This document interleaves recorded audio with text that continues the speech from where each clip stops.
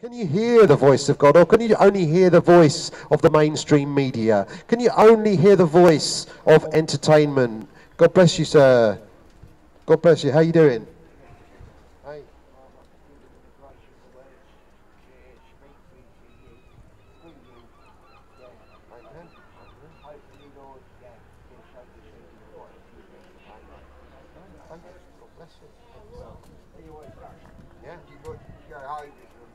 Yeah.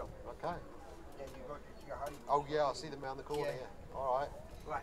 Have a blessed weekend. Thank you. Bless you. God loves us. God loves us with an everlasting love. He loves us with an everlasting love. He's here for us. He's here for us on the streets of folks. And can you feel the power of Jesus Christ? I can feel the love of God right now. I can feel the power of God. Friends, can you feel the power? Can you feel the power of God? Can you feel the power of his love? He's here for us. He's here for us, friends.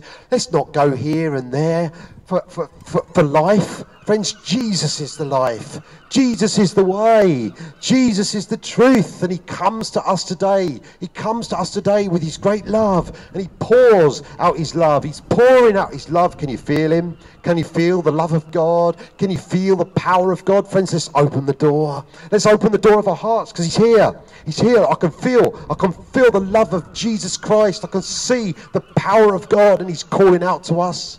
He's calling out to us, friends, and he says, come unto me, all who are weary and heavy burdened, and I will give you rest. He loves us with an everlasting love. Did you know that he knows your name? He knows your name, friends. We all have a destiny. We all have a destiny. He knows every hair on our head. Did you know? He knows every hair upon our head. These are not my words, friends. These are the words of the Bible. He loves us. God loves us with an everlasting love. He loves us with an everlasting love. For God so loved the world. For God so loved the world that he gave his one and only Son, that whoever believes in him would not perish but have everlasting life.